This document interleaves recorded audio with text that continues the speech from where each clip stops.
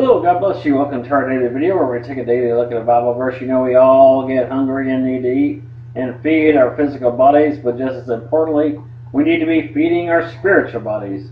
We feed our spiritual body by getting along with God, praying, and reading the Bible. You can read a physical copy of the Bible, but if you cannot see to read the Bible, or you do not own a physical book, then you could read the Bible from a free Bible app on your device, from one of the various free Bible websites, or download a free Bible program on your computer. But it is so very important to read the Bible for yourself, to feed your spiritual body. This spiritual food will strengthen you and help you to face any and every trial, tribulation, temptation, and struggle. In these daily videos, we give you a verse of the day, or an appetizer as I like to call it, a long list and discussion which I pray will lead you to want to dust off your Bible and read the Bible for yourself. Read the verses before and after, just finish the chapter, and feast on this living word. Like I always say, read the Bible for yourself. Don't take my word or anybody else's. Read the Bible for yourself so you will not be deceived. I am just a person like you are. I am in no way special. I do not have all the answers. No one does. I don't care who they say they are. Pastor, a teacher, evangelist, prophet, seer, it does not matter. They do not have the answers that you're looking for. Only God does, and you will only receive your answers through prayer and by reading the Bible. And with all the misinformation and deception in this end-time world, this Bible is the only truth that we have. So don't let someone else tell you what the truth is. Read the Bible for yourself.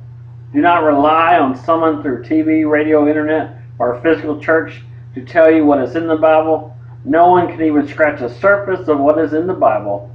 Hollywood cannot even match the stories in this book.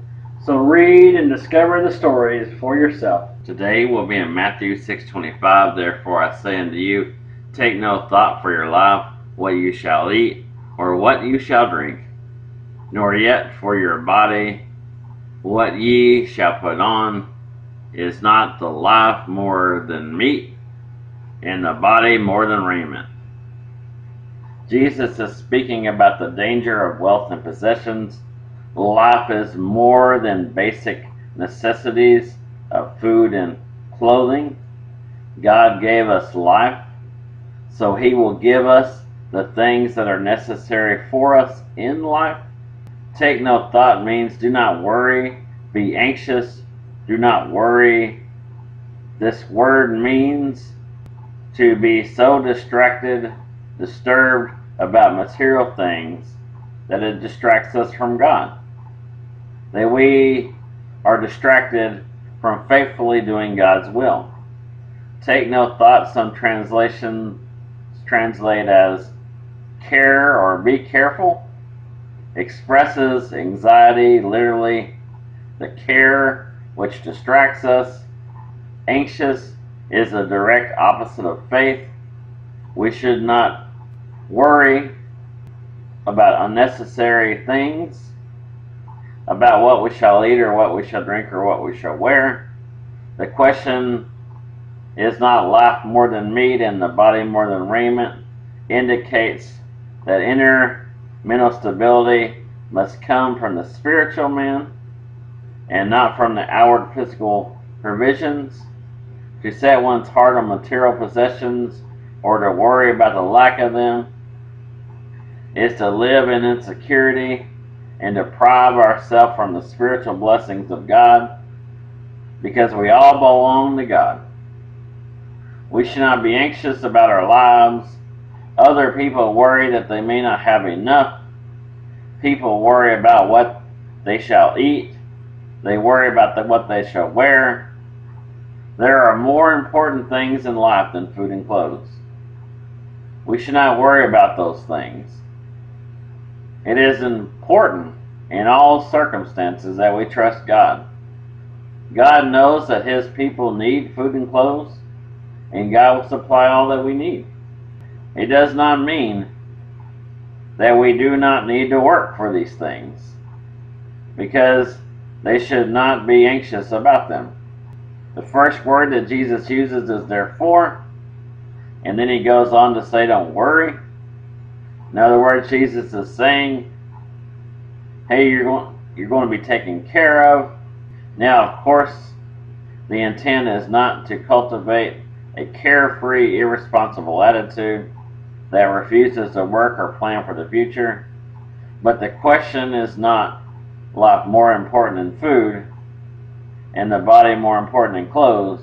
Yes, it is just fine to start for yourself a retirement plan, to set up a budget for your household.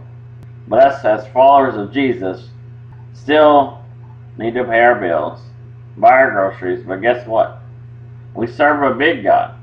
We serve a God who is so big and so mighty. He's already seen tomorrow. He's already taken care of it. In life, when you're full of worry and you're feeling that you've been set back, look at it more like a setup, a divine setup. God has set up us to overcome everything that will try to overcome us. So don't worry, be anxious about the things in this life. Look up to God in faith.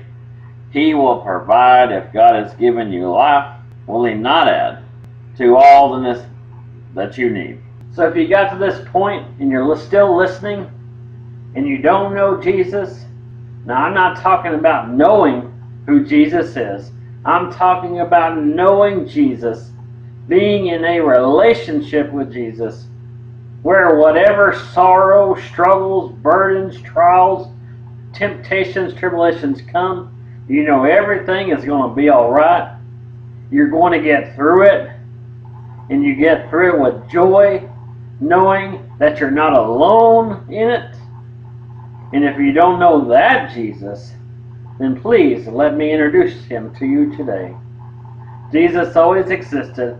Jesus is God. Jesus left eternity. He left His throne in heaven. Jesus became flesh.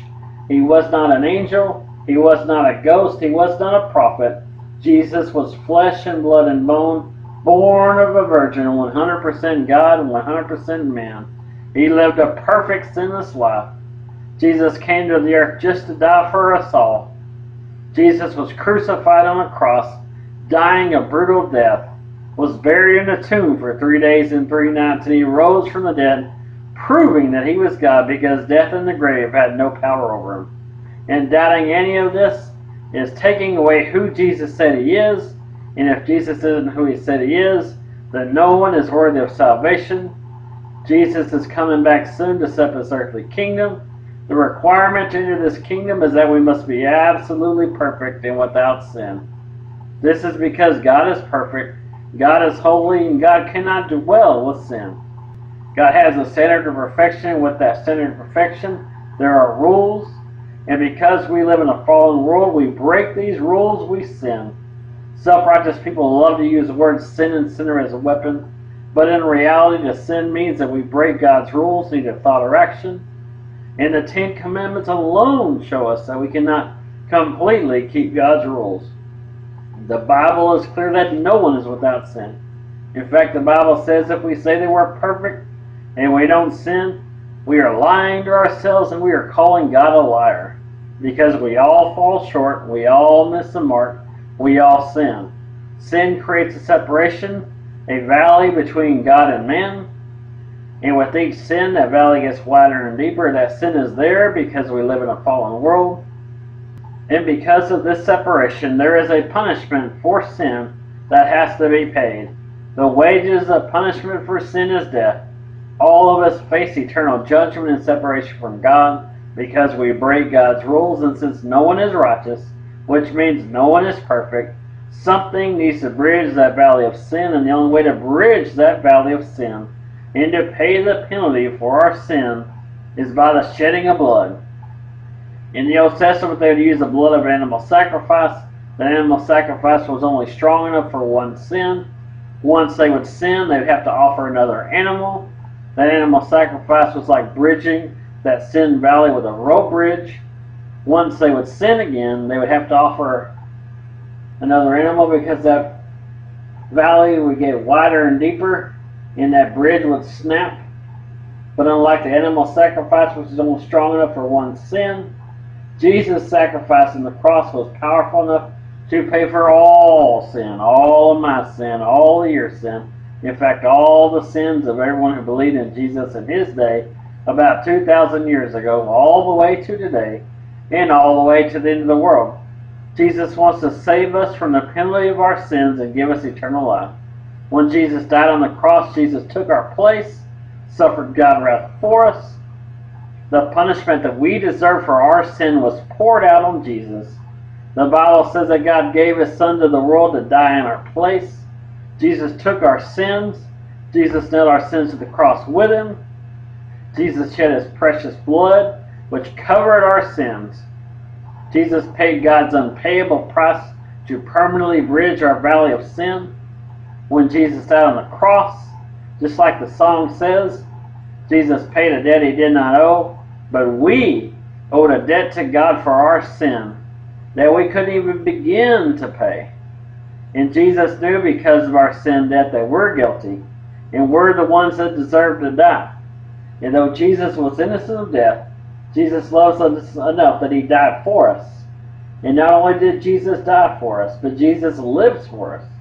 Jesus is in heaven right now interceding for us as our mediator, testifying to God that we are his and that our sins are forgiven. This is why Jesus truly is the only way to the Father. He is the only one worthy to pay the price for our sin. Jesus paid our sin debt in full. Our debt had been paid. We're free to go. When Jesus died, he redeemed us from the bondage of sin, purchased us with his shed blood on the cross. Redeem means that Jesus purchased us, bought us back to him. This is why you cannot earn salvation by your own works. Whatever makes you think you're good enough, whatever makes you think you're worthy of heaven, you may be saying you're not perfect, but you never stole anything, you never killed anybody, never done drugs, whatever it may be. If you think you can enter heaven without believing in Jesus, it will fail, because the Bible is clear. Jesus is the door to get into heaven, and if you try to enter heaven another way, the Bible calls you a thief and a robber. Now you may be saying God is a loving God and God will not send you to hell. You're right, God is a loving God, but the price to bridge that valley of sin is so high, your works will never pay for the first brick. In fact, you can't even live long enough for your works to pay for the first brick. If you could earn just a little bit of your salvation, Jesus would not have came. Because if you can earn a little bit of your salvation, then you can earn it all. The point is you cannot earn your salvation. You cannot buy your way into heaven. This is why we must receive Jesus into our life as Lord. God knows that we'll never be good enough to earn salvation on our own. That's why Jesus came and died on the cross. Jesus is the only one who lived that perfect sinless life and became the substitute for our sins. And just like your works cannot buy your way into heaven, and you cannot earn your way, your salvation is also not based on the salvation of someone else. There is no legacies to get into heaven. Just because mama or grandma was saved, that doesn't mean that you're saved. You must individually accept Jesus' free gift. The Bible says whoever believes in Jesus will have eternal life. This free gift of eternal life is a life living with God forever in a world where God will wipe away all tears from our eyes. There will be no more sorrow, no more crying, no more pain, no more addiction, no more depression, no more sickness, no more disease, no more suffering, no more feeling alone, no more death. The burdens of this world will be no more. And if you never called on the name of Jesus, don't wait till you get a point in time in your life where you feel ready to come to Jesus, go to church or read your Bible. Don't wait till you overcome addiction. Don't wait till you're financially secure or whatever other excuse you may be telling yourself right now. Go to God right now. Jesus loves you. Jesus will help you through any and everything that you're going through. Please do not think that you're unsavable, unlovable, unworthy, saying the ceiling will fall down. If you come to Jesus, go to church, or read your Bible, you may have had some self-righteous person in your life tell you that you're a sinner and going to hell. That person is not Jesus, and they do not represent Jesus. Because through our own works, none of us are savable, lovable, and worthy. The Bible says that our righteousness are as filthy rags, which means our perfectness in God's eyes are as bloody rags. That is why Jesus came and died for us all.